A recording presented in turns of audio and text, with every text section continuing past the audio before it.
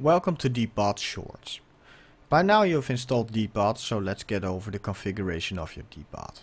We're going to do this in short tutorials, so if you're looking for a specific function, please scroll the rest of the playlist on YouTube to find the function that you need. In this particular case, we're going to add your Twitch ID to Deepbot. First, we're going to add your bot Twitch ID. You can do this over here at the bot Twitch name.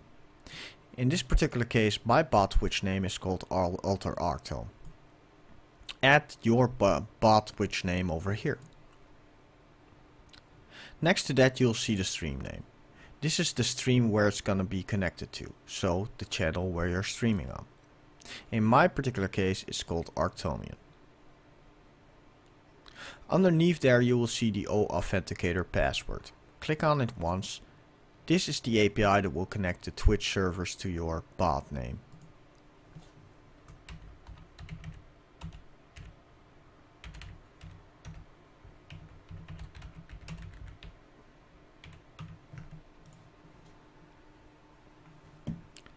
Next to that, you'll see points name.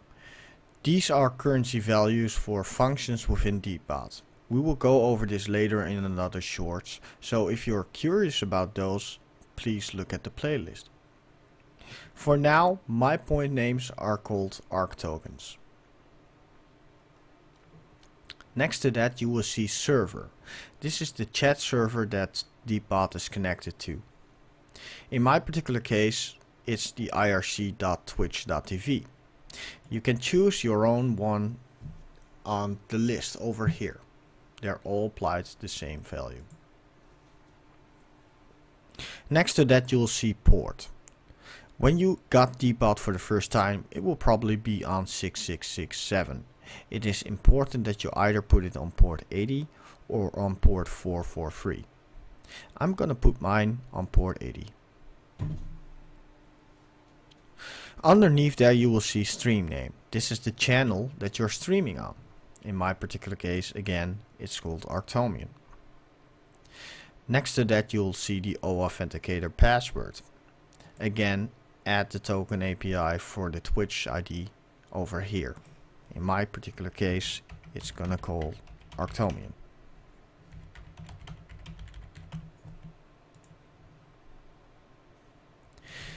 Once you're done with that, you can connect your bot to your channel. As you can see, both buttons are lit up green and it shows the status online. If I go to my chat, you will see that Alter Arto is added to my channel. This might take a moment. Underneath there, you will see stream title. Here you can update your title instead of going to Twitch for updating your own title over here. I'm gonna call this one streaming again in 2015. If I press the update button over here and then refresh my page over here, then you will see Arctomian streaming again in 2015. You can also change the game that you're gonna play over here. Next to that, you will see the points query settings. It will give you an option for viewers to either show their rank, which we will go over in a later short, or show hours watched, or none of the above. Let's see what I have on right now. I'm currently having it on show hours watched, and I'm going to use my Arc tokens to show this. The command for this is exclamation mark and then your currency value.